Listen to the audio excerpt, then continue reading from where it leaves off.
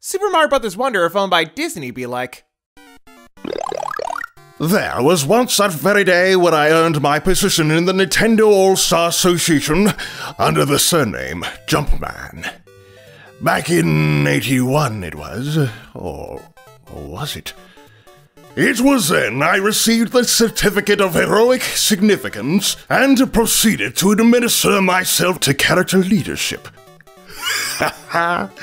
Those were the days. On the Game & Watch, yes, and the Famicom, that's what we called it before it was transferred to America. And the name of Nintendo Entertainment System was popularized, and none of that modern technology we use today challenges others rather than make them into competitive monstrosities. Okay, where was I? Oh yes, collecting mushrooms, stomping Goombas.